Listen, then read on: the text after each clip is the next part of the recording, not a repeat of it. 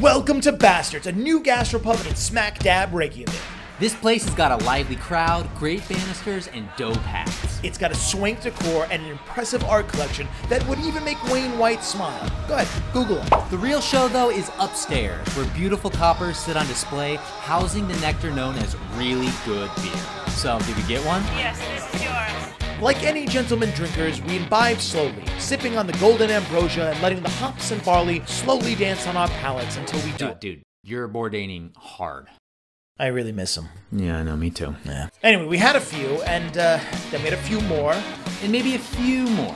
Then we tried the second page. Then we met this guy who had a ton of good things to say about WoW. He was from Cleveland. Yep.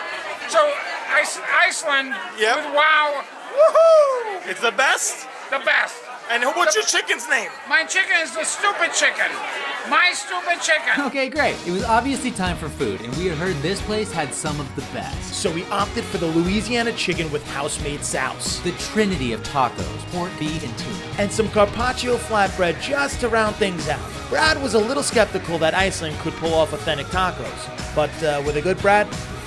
Yeah, they were good. And the barbecue sauce was tangy and savory.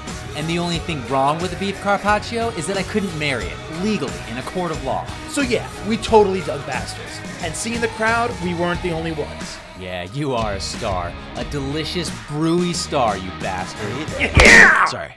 Hey, thanks for watching. We hope you enjoyed the video. Don't forget to check out one of the other destinations we went to. And make sure to like and subscribe, and if you have any comments, go ahead and put them down below. You know the rules.